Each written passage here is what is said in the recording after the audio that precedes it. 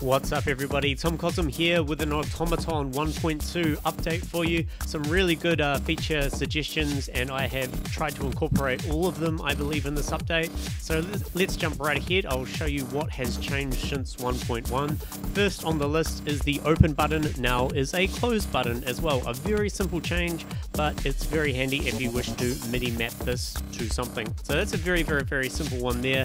The second feature is now any rack can be chosen as to be modulated by the Automoton. It's no longer the first rack in the track. So if we go over to my percussion track here, you'll see we actually have two racks. We have percussion and we have percussion too. So I'm going to go into my Automoton and I'm going to list those, and I'm going to pick percussion 2, hit the init button and open it up, and you'll see now we have percussion 2, which brings me to my next point. You'll see that the tabs now all update their name based on the rack that you have selected in the main device area. So that's really handy. Now we have also a retrigger function. So you see I have a filter frequency on this first one here. Let's just open it up. So that's just opening it up over one bar. Again, if we go over to our percussion track, you can see it opening up the filter for us there. Very good. Back to the Automoton. We now have a retrigger function.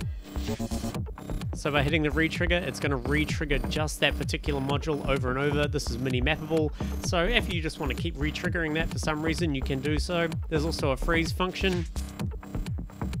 So that will freeze the modulation module in its place. So that parameter will be fixed until you unfreeze it. Very good. We also have a reverse feature. So now the modulation modules will play backwards if you choose to do so. So those are the three addition kind of functions that you can do. The most exciting thing is we now have preset shapes. Now it's a basic set of shapes so far.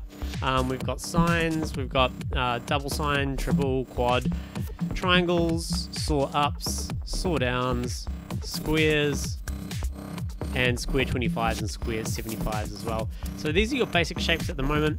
I am going to be adding in some more shapes eventually, but just for now this is pretty cool. So you can very quickly just choose something like a sine, for example.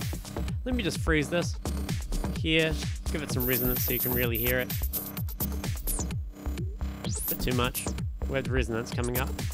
Let's bring the phasing width up, and we'll bring the phasing frequency up and the feedback right up there. Let's choose a triangle 3. Let's clear this and open it right up.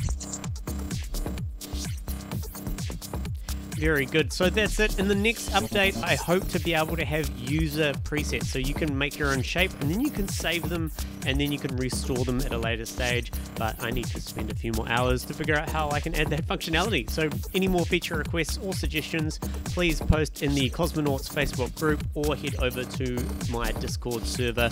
The links are in the description. Thank you very much. Have a good day.